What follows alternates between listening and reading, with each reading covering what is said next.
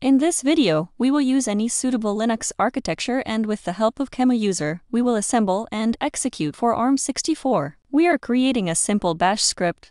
We write the header for bash, assuming QEMU User is already installed, see video 1. We use ARM64 Linux GNU as to assemble, followed by the desired file name. The option O is for the output, using $1.0. Remember to use $1 for the specified received argument. Then, for linking, we use ARM64 Linux GNU LD. Then $1.0 for the object file, then O and $1 for the expected output executable. To execute, we use the command QEMU ARM64. We type $1 to indicate the executable file, then a semicolon, the echo command, then the $ and question mark symbols. Then, to remove the generated files, we use the rm command followed by $1.0 for the object, and $1 for the created executable file.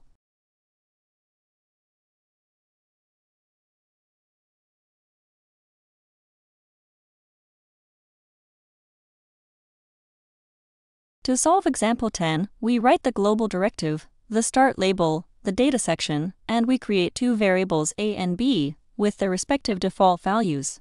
Then, the text section, the start label, and we load the memory address of variable A into register X1. Then we load the corresponding address of B into register X2. Now we load the content of variable A into register X3 via its address, using the same exact instruction for the content of B, loading it into register X3. Having both values, we place the value of B into the address of A via a store instruction. We load the least significant byte and we exit the current program.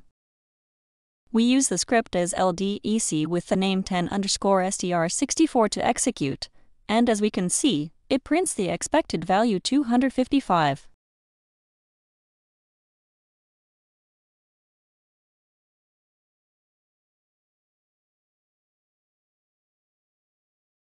To solve example 11, we write the complete initial code. In X0, we place the correct code for stdout, which is 1. Then we load the precise address of the message string. Into register X2, we must place the required size of the message, which is 14 bytes. In register X8, we place the corresponding value 64, the code for writing. It is advisable to leave the default value 0 in register X0 as the return value. This indicates that everything proceeded very smoothly correctly. Then the exit code. Below, we place the necessary data section with the variable msg and the string to be printed. Note that if placed below, it is not necessary to specify text above. When executed, we see the printed message and a 0. We copy the script to remove the unwanted echo, and now we execute it with as ld and see it only printed the message.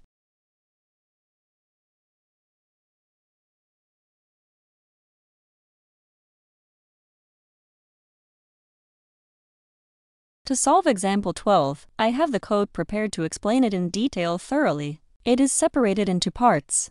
The first part prints an initial prompt message. The second part is for requesting the user to input a message directly from the keyboard. The third part prints the message received in the buffer.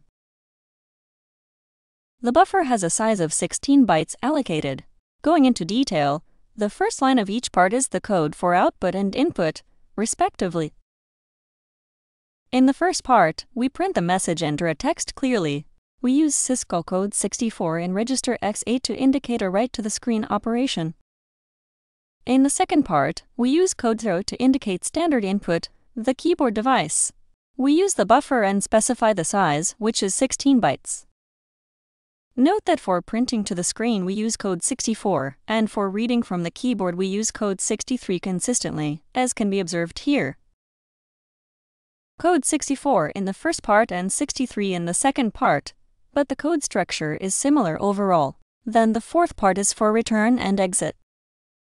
Note that we write the data section below again to avoid writing text above accidentally. Then we execute the script as ld and it will ask for the text. We purposely write a message longer than 16 bytes maximum. This causes the message to be split, and it even triggers an error in the terminal later. The buffer was filled and the remainder stays in the keyboard input temporarily, and with the enter key, it causes an error. We run it again with a suitable message. Now it prints correctly. If we wish to change the size of the requested message, we must place a larger value for the size of the input buffer directly.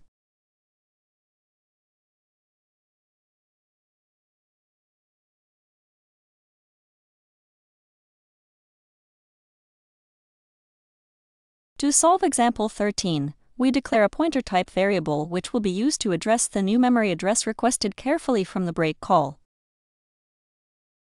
The first part invokes the break command, the second part associates the pointer, the third requests memory, and the fourth handles the pointer logic.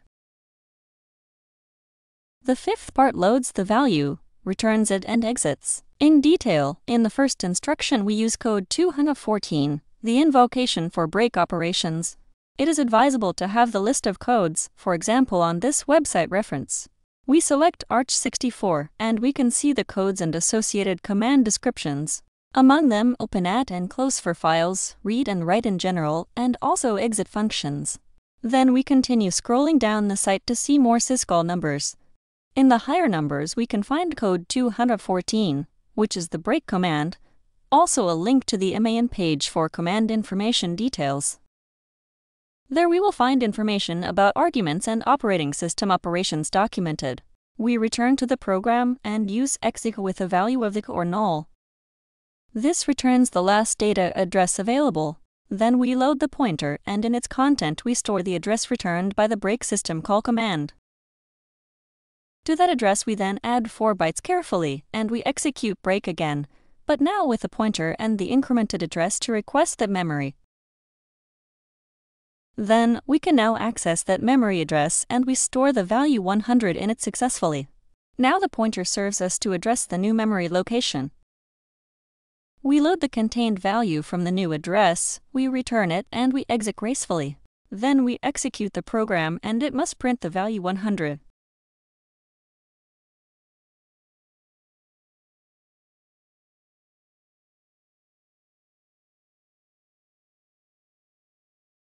To solve example 14, we create the program with nano and we edit it carefully. As usual, we write the global directive and the start labels properly. We use the immediate value and we place it in register x with the MOV instruction correctly. Then we are going to add register x with the immediate value 100. For this we use the add instruction. In a high-level language, it is like assigning 0 to x0 and then writing the instruction x0 equals x0 plus 100 naturally.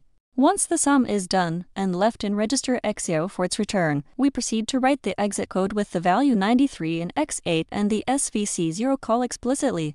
Now we execute the program via the script addlDEC, so that echo prints the return value, which prints the value 100 as was expected clearly.